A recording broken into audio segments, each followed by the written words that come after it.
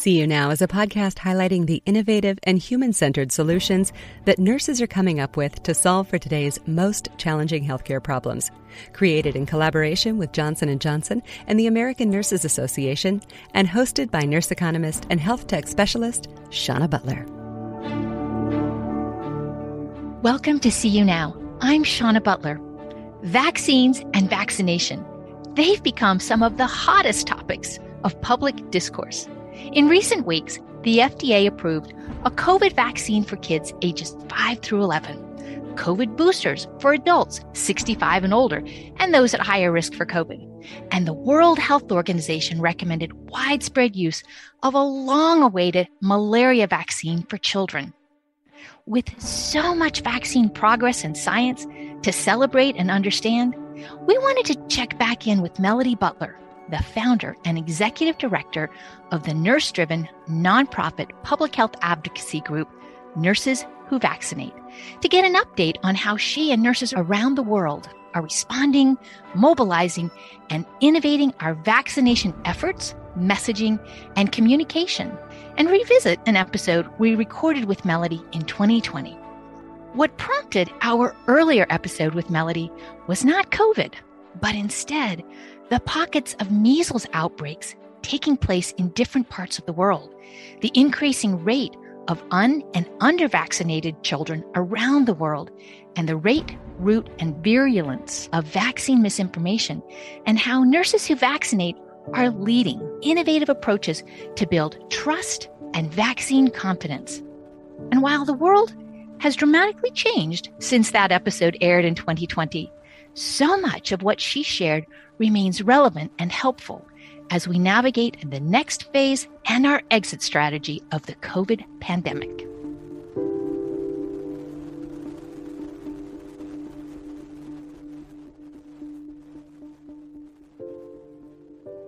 So Melody, it is so good to catch back up with you. And the last time that we spoke, it was the beginning of 2020, and we had no idea that life was about to change. How have you been since then?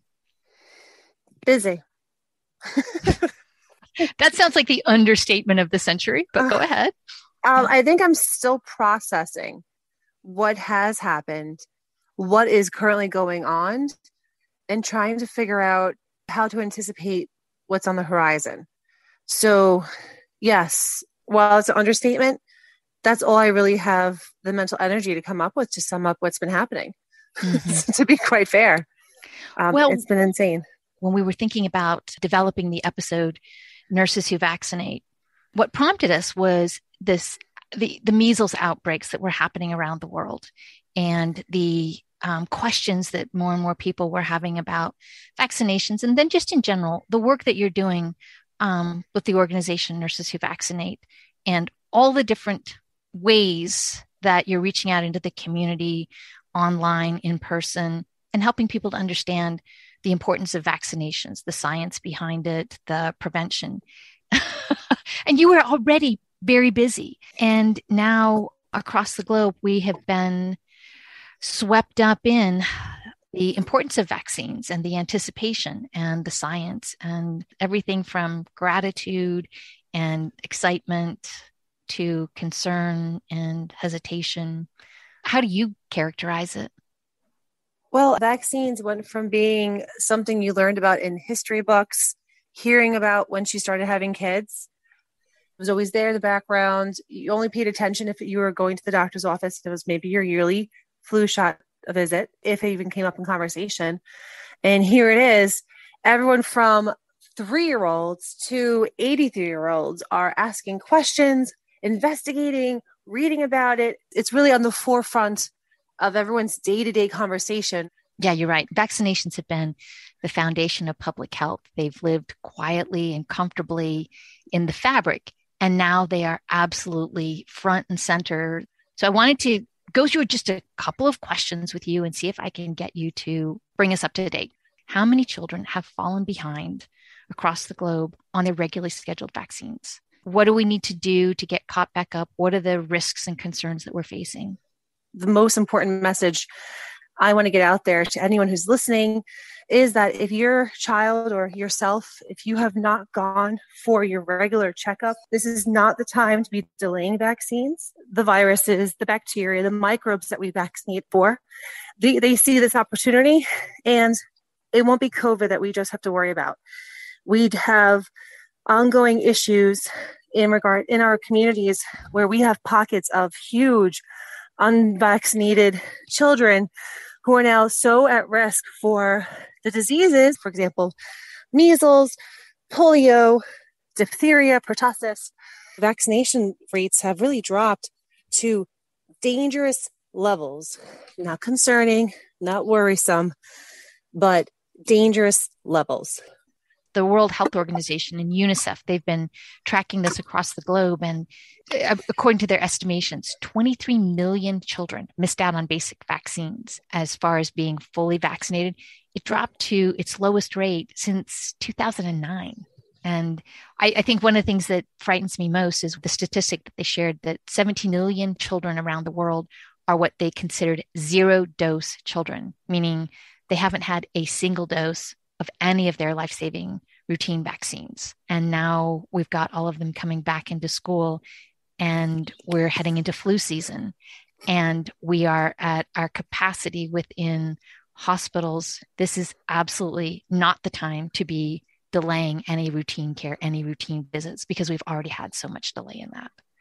Absolutely. Absolutely. One vaccine in particular that I'm concerned about is the HPV vaccine. There was a nearly 21% decrease comparing to the pre-pandemic levels. So 21% decrease. So what does that translate to? So that means that we have adolescents, young adults who missed their 2020, 2021 HPV vaccine boosters. And now we have this population that is at risk for contracting this virus. And it's important to remember that those kids are now maybe heading off to college, or they're now resuming activities that put them at risk for contracting this virus. And that's really dangerous. I mean, that's something that we need to be talking more about. We need to make sure that the message is getting out there that now is the time to get that series. And Melody, can I get you to explain HPV, the virus, and what diseases that causes? There's such a growing list of what it causes. I just want to make sure I get the full list of all the cancers. Okay. Give me 1 second. I think that this is really setting that great example for anybody who's providing information, that there are really great sources to be looking for information. And it's great not only to share that information with others, but to check yourself, because it is a evolving science, and we are learning together. And we just need to be developing that habit of continually checking ourselves and checking the resources. Yes, absolutely. I always want to make sure, like you said, I have the most up-to-date, accurate information when I'm presenting it to my patients, to the community, and to fellow colleagues. One of my go-to places, of course, is going to be the CDC. I also go to American Academy of Pediatrics, American Nursing Association. Those are all my resources that I like to have at my fingertips.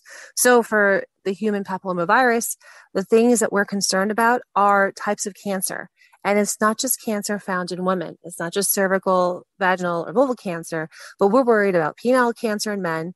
We have to worry about rectum cancer in both. And here's the one I wanted to confirm to make sure, back of the throat. So we're seeing an increase in tongue, tonsils, and the pharynx.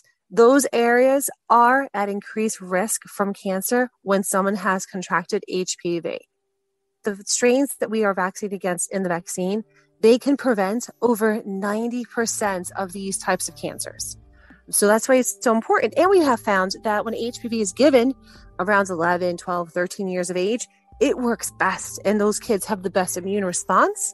They have minimal side effects, and they have such long-lasting protection against these particular types of cancers. And when we spoke in 2020, we pointed to Australia, the role of policy and leadership, and the success that they've had with the HPV vaccine in reducing and eradicating infections and cancer. Let's listen back to that conversation. I'm thinking how important it is that the people who have influence, particularly in policy and legislative roles, how important it is for them to speak from a place of scientific accuracy and vaccine confidence, and the difference that that makes in how they establish policies. And what's coming to mind is I'm thinking about HPV and how Australia decided to make a commitment to that, and their policies reflect it. And the last information I read about that is that Australia, they are anticipating that within 10 years, that will be eradicated. You will not see any cervical cancers as a result of HPV. And that started, 8 years ago or so with their policies. And they've seen a precipitous drop in the incidence of cervical cancer. So the fact that their policymakers, our legislators, had a high level of confidence has made a dramatic impact. And I'm sure that you can point to several examples domestically and around the world where that has made a huge difference. Yes. Australia is one of my favorite examples to use, because had we implemented HPV protection laws around the same time they did, we would be seeing the same kind of results. And it's heartbreaking to know that we have thousands of deaths from cervical cancer, throat cancer, mouth cancer, rectal cancer, and that could have been prevented had people been vaccinated or had access to the HPV vaccine, or just known that it's safe and effective and it works.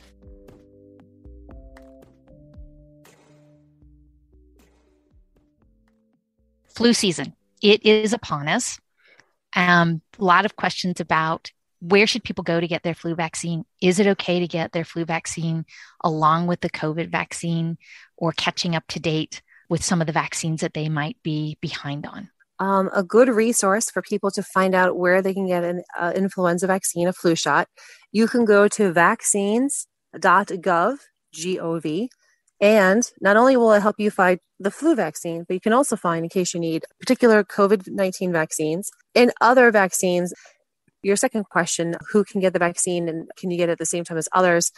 You can get both vaccines together, and the flu vaccine can be given with other vaccines, such as the pneumococcal vaccine, if you're looking for your shingles vaccine, if kids are in for their regular well visits for their physicals and they're getting their regular boosters or series, for example, maybe hepatitis or any HPV. Other HPV, right? So you can also get the flu shot at the same time. You don't need to schedule a separate visit.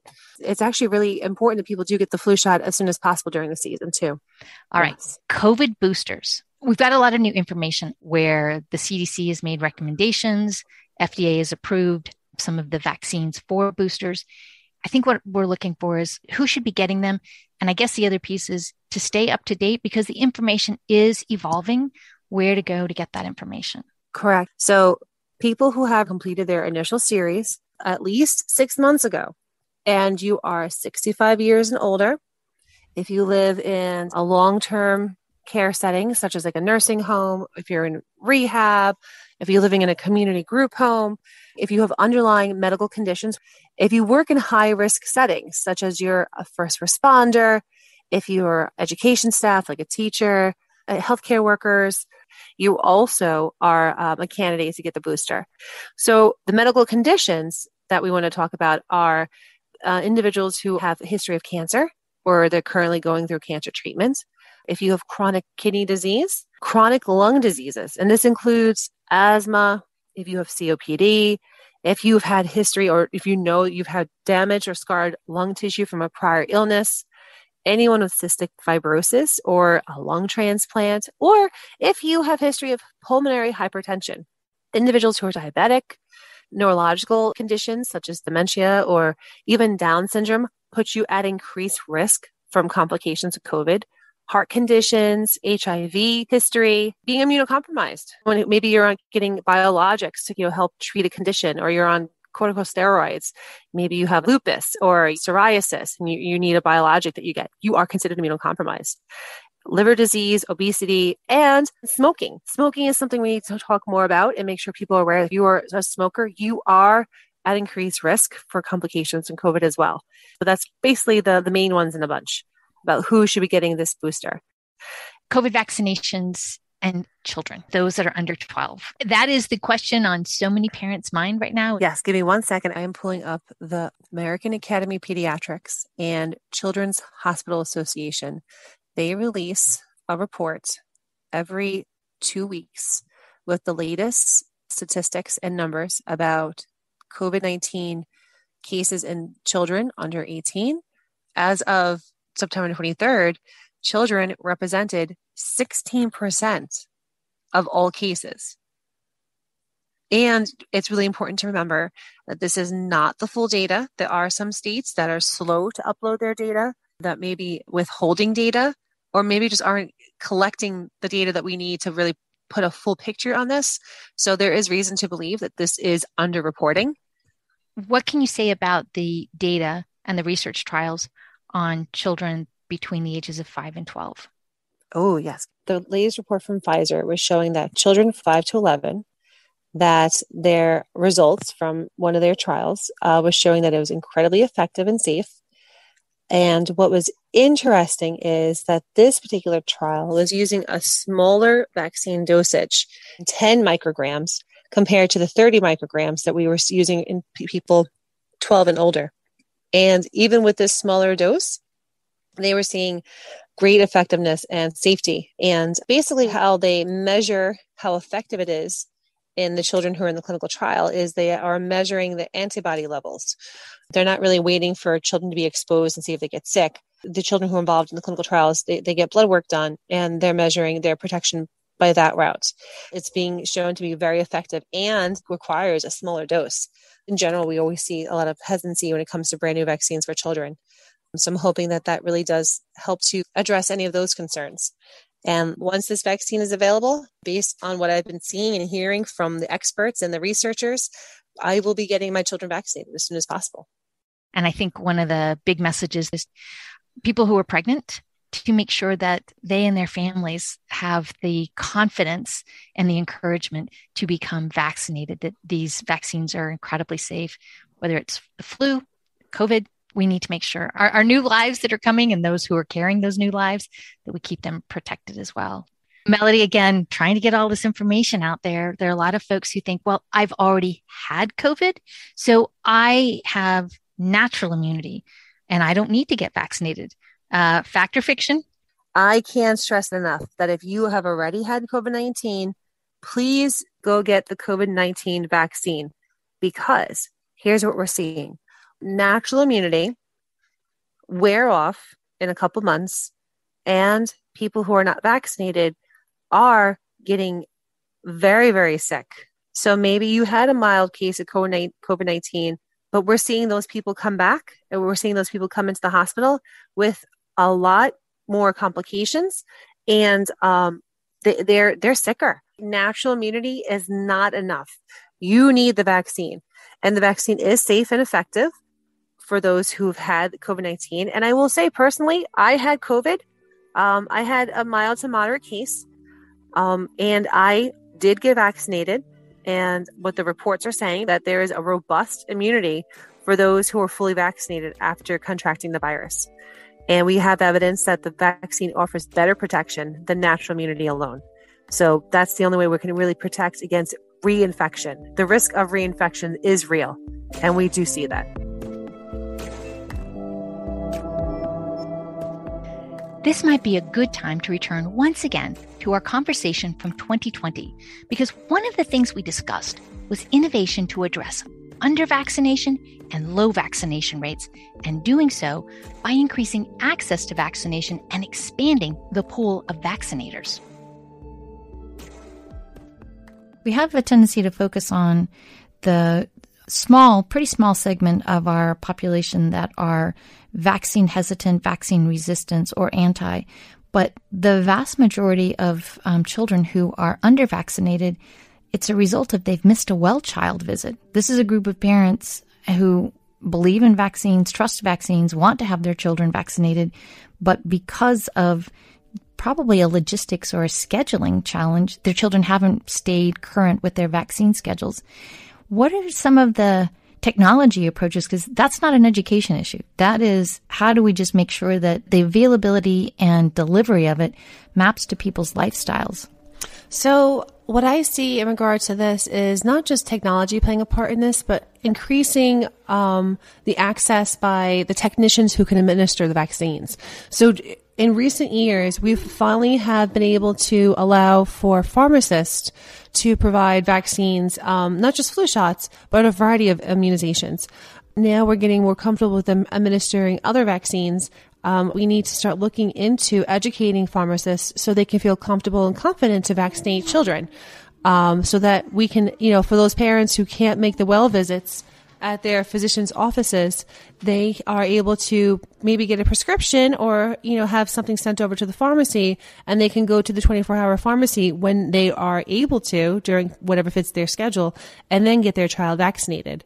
There are what we like to call, in our country, vaccine deserts, where we don't have access to a pharmacy or a clinic, or maybe the hours, vary, or sometimes people go there and they have an hour wait time. And, if you're a single mother of 3, that hour wait time, it may involve you taking a day off from work, which some people can't afford to do. So we need to also work on expanding access, whether it's traveling clinics that we need in parts of our country, working more with people who are able to administer vaccines, but maybe, they're not necessarily pediatricians. Maybe having more mobile immunization clinics that are with nursing groups and utilizing nursing students to help get the pocket of our population that don't have access. And just as Melody recommended, that's precisely what we've seen. Improving access to care included everything from drive-through mass vaccination sites where thousands of people per day were vaccinated to going door to door, using a canvassing model similar to that used in political campaigning, as was brought into the neighborhoods of Philadelphia by nurse practitioner Tariq Khan. There have been partnerships with faith-based organizations and leaders to educate and administer vaccines in sacred and trusted spaces. Partnerships established with barbers and hairdressers as trusted messengers and moments to discuss and administer vaccines. Nurse Maria Gomez, CEO of Mary's Place, a clinic in Washington, D.C. that provides prenatal and postpartum care to Latino women, as she learned and shared, there is no wrong messenger, no wrong moment, and no wrong door to come through to talk about vaccines. If a client came to Mary's Center for a child's checkup, dental care, a prenatal exam, to get homework help, or to pick up a check to pay the rent, they had a conversation about vaccines. By talking and listening, they learned what strategies made their clients feel safer and more comfortable with being vaccinated. So let's get back to our conversation with Melody.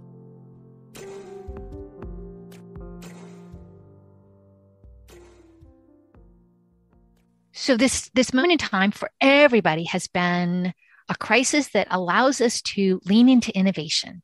And we have had to think about getting the entire planet vaccinated all at one time. So it's a huge logistics challenge. I mean, the vaccines are remarkable, but the vaccination effort is probably the hardest part of this. As you have been thinking about and working with and so active in the community, what are some of the innovations that you've been able to bring forward that have allowed us to rapidly get many people vaccinated? In regards to what we're doing here at Nurses Who Vaccinate, we provide education to the communities and we help support our colleagues. And we're not being met with the same enthusiasm we had so early on in the pandemic. That means our tactics have had to change. So you see a lot of healthcare workers now really embracing a lot of the different social media platforms. We're desperate. We'll get on TikTok. We'll get on Instagram. We're doing whatever we can to educate. And what we do find, though, is that one-on-one really does still work, while it's time consuming and be very exhausting. Let's just exhausting. name it. Yes, thank you. It can be exhausting. I was trying to think of a more positive word, but I'll be honest. You're right. It can be exhausting having these circular conversations. But here's the thing: it does work, and it can work. It doesn't always work, but the persistence and having patience with those who you're trying to provide information to, it can work. And we do see success when talking with vaccine hesitant parents, patients, and members of our community. They can and do come around and they finally do realize why they need to get vaccinated. So when you talk about innovations, I really do find that the more healthcare workers are embracing the social media to educate, the better off we are in the long run. Because one, if we're not using the social media to educate, there's going to be this void that's met by the anti-vaccine movement or those who are vaccine hesitant and spreading misinformation and myths and rumors.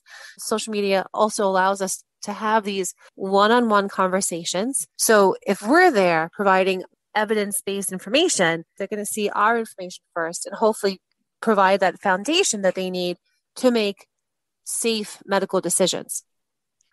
The last time we talked, I asked you about harassment and so many stories that we had heard where people who were providing vaccine education and helping to support people, I asked you, like, does this happen? And you said every single day.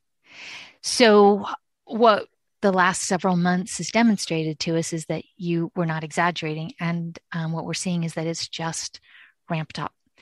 And to your point about having social media, the partnerships and the collaboration, YouTube announced that they are taking off all of the anti-vaccine information and the misinformation.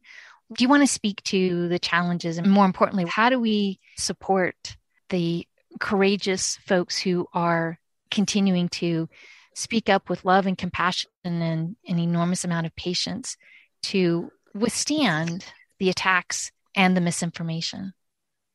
It can be a very anxious situation when you're dealing with these particular conversations day after day, being harassed and badgered, even verbally abused at some points. It really takes a certain type of personality. It's a trained method of dealing with this.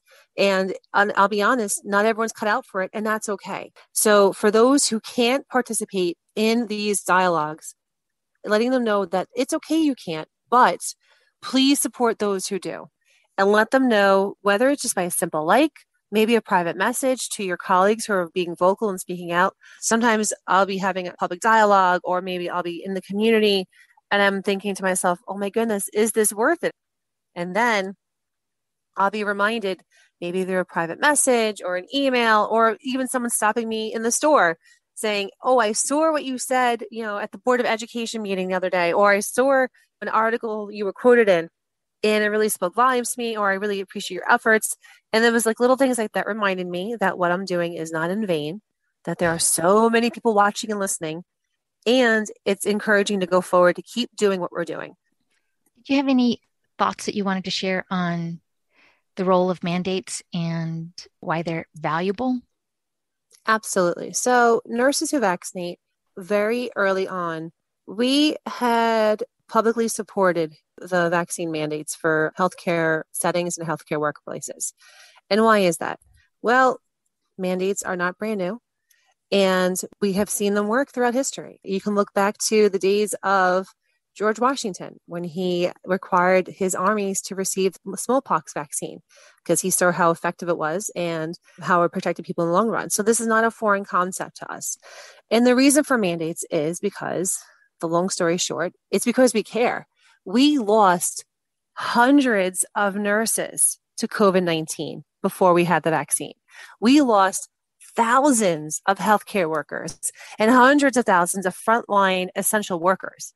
Now that we have this technology, how can we honestly let people work in a high-risk setting, knowing that they are at risk for either contracting COVID-19 for themselves or bringing it home to their families? How can we, in good spirit, allow someone to be unprotected and work in these situations?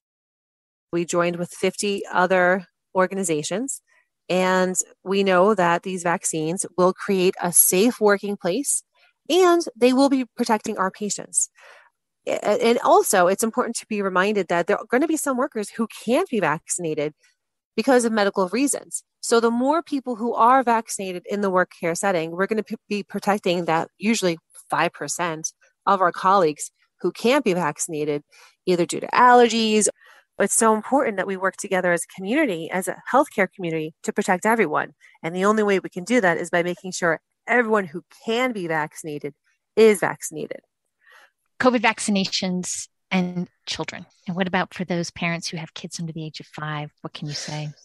Oof. All right. For those under the age of 5, we're going to have to do our best to protect them. How we usually protect our children who can't be vaccinated for certain types of diseases. We're going to make sure that everyone around them who can be vaccinated is vaccinated. Yeah. Really make sure we are educating parents and children on the need to wear a mask when appropriate. Like if you're in an indoor public setting, you definitely want to have a mask on, one that properly fits your child, that they're comfortable with. Keep teaching the hand hygiene, coughing and sneezing etiquette. If your kid is sick or if you are sick, please stay home. Do not push yourself to go out. We'll have people who maybe have allergy-like symptoms and they're out and about in the community, and then they find out that they're positive and that little stuffy nose they were dealing with for the last 4 days actually was COVID-19. So I recommend anyone at this point who is experiencing any type of the COVID-19 signs and symptoms to please get tested. The last thing that I'm thinking about is the rate of misinformation. When we spoke last, you introduced us to the CASE method and how to speak to your vaccine hesitant loved one. So what I usually do when we are having these conversations, whether it's in person or online, I kind of use a very similar format, and it's called the CASE method. It's a framework of conversation that helps me maintain a professional and compassionate tone when I'm discussing vaccines, because one, is very easy to be led on a tangent, and it's very easy to get off track.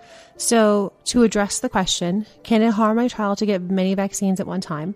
The CASE method it has CASE.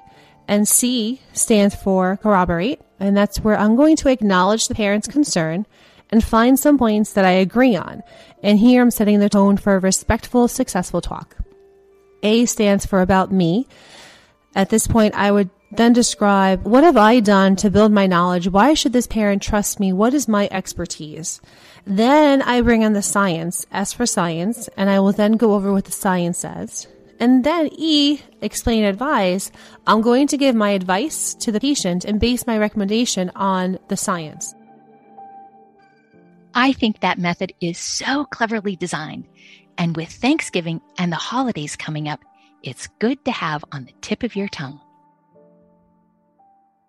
Have you got any updates, recommendations, suggestions on how to have conversations, how to overcome any of the anti-vax sentiment or debunk the misinformation?